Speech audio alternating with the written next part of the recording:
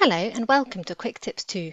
Today I'm going to show you how to get a print copy of your directions on Google Maps. This can be useful if you don't have a satnav or you want a backup plan in case your satnav doesn't work. To do this on your laptop, open maps.google.com.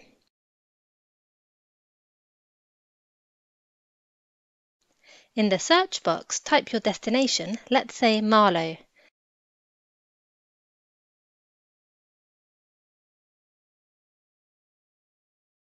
Click on Direction. Now type your starting point, let's say Reading train station.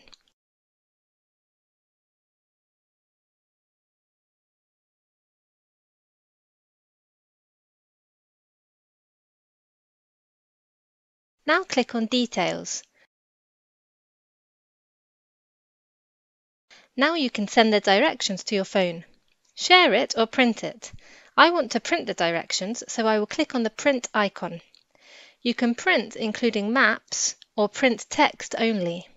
I will select print including maps. You can now enter a note, let's say Reading to Marlow.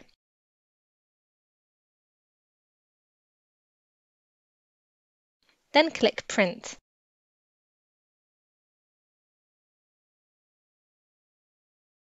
As you can see, the print will include the map and the step-by-step directions from Reading train station to Marlow.